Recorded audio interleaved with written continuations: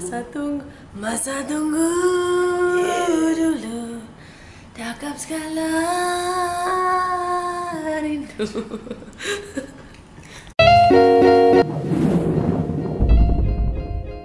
Diana Daniel TV. Alright, hi everyone. I hope you guys are doing alright here. So thanks for watching my channel again. And sekarang ni dah pukul 12.30 malam. And she's still awake sebab dia tidur pukul 2 sampailah pukul 6 petang tadi. So she had her beauty sleep. I obviously need my beauty sleep. So esok I'll be going to Sungai Petani. And I'll be leaving my kids on a Sunday alone with Tok Ma and Baba without me. And I say alone because when there is no maid, literally I'm afraid for you guys. Okay, so today I'm actually going to do a video on diaper bags because a lot of moms out there, I guess when you have more than one child, you always have to be on standby. Kalau macam travel ke, nak keluar rumah, nak pergi groceries pun kena bawa diaper bag. Manalah tahu tiba-tiba diorang ended up mandi dengan apple juice ke apa ke. You never know what's going to happen with your kids. So, this is my diaper bag. Okay, cerita di sebalik diaper bag ni, it's actually 500 ringgit. And people normally will say like, why do you need a diaper bag for 500 ringgit? Some people think it's too cheap, some people think it's too expensive. To me, 500 ringgit for a diaper bag is a bit too expensive. Tapi bila tengok kompartmen bag ni, dia macam boleh bawa travel bag sekali lah. It's really big compartments. Hey! Okay, so let's look into the diaper bag. Tada! What's inside is a lot of things. So let's try to rearrange these. Okay, number one, paling essential as parents, if you have babies, even toddlers, even a 5-year-old, you still need wet tissues. Okay, and then I have pajamas for Aurora. Why do I take pajamas? Is because sometimes when you travel, you may mandikan the anak before you balik malam-malam, so diorang dalam kereta diorang dah boleh terus doze off, problem solved. Ataupun kadang-kadang you may want to sleep over someone's house unexpectedly. At least your kids are well taken care of. Tak fikir pasal diorang punya baju. So this is Muhammad's extra baju. As you can see, they don't really look like pajamas because lelaki tu senang sikit. They all can be pajamas. So satu seluar panjang here, panjang, and satu seluar pendek. This abang. No, that's yours. And then t-shirt. Yes, it is a Chelsea shirt, but I'm not a fan of any football club. Cuma memang someone gave me a Chelsea shirt, so like stop putting hate comments kat bawah tu. If you see a Chelsea shirt, we are football lovers, but we don't care which club. So we have 2 pairs of shirt for Muhammad, and we have 2 pair of shirts for Aurora and an extra pants.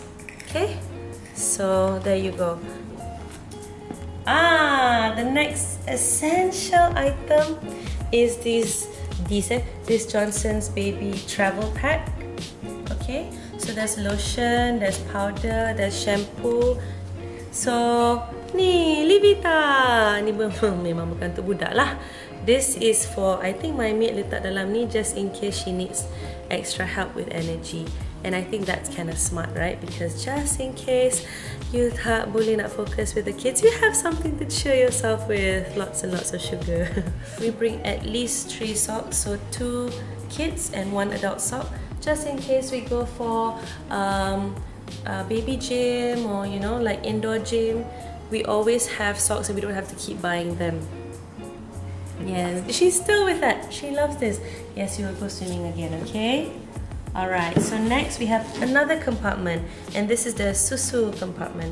I normally, like before I go out, I'll put the room temperature water in here, and then senang lepas tu kita tambah dengan flask, air panas.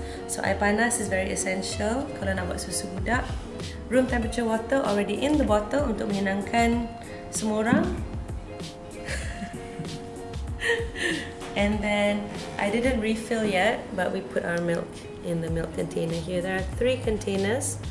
Our kids don't really drink too much milk when they go out. We train them to drink alternative stuff. And we have selimut, just in case they doze off anywhere. It can be bantal and it can be selimut, and kadang-kadang boleh jadi towel. So this is very useful. 3 in 1. That's yours. Okay, of course this is the most obvious thing. This is a napkin, just in case they spill anything. Not just in case, they will spill something.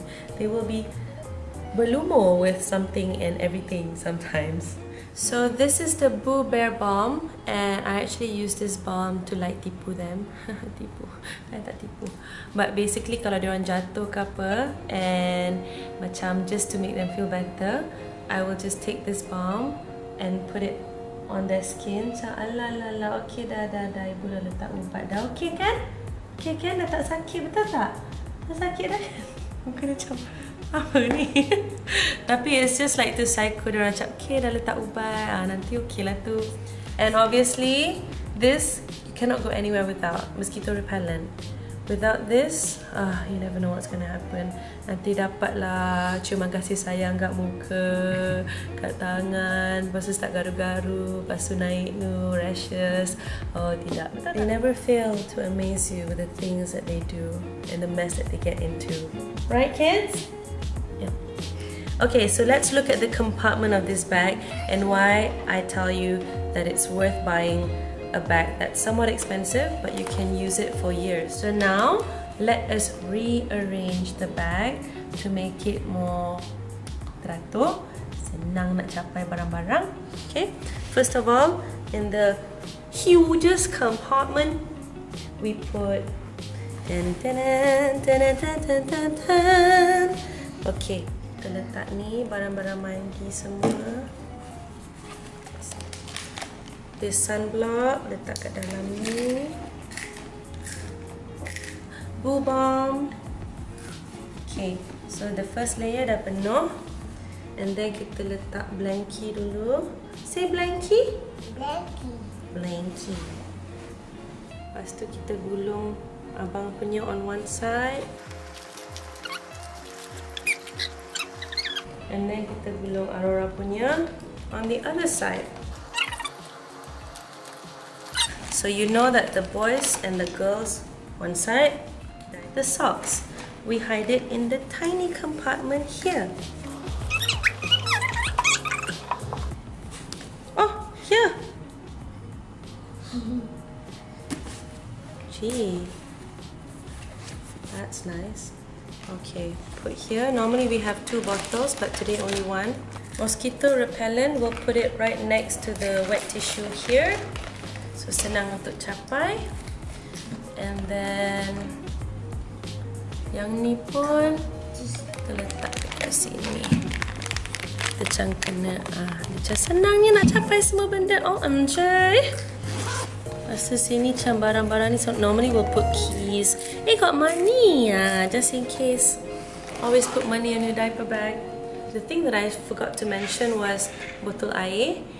Sebab, especially when the kids are older, they're running around, they always need to replenish themselves. So, botol air dekat sini. So, you're gonna be like the happiest mummy when you leave town or when you're going out with your kids and you dah pack benda-benda ni semua. I certainly feel really happy. I need to dance. I wanna see you dance.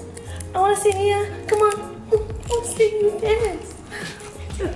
Never forget this thermos for hot water, because if you don't have hot milk, the kids are not going to be the happiest kids.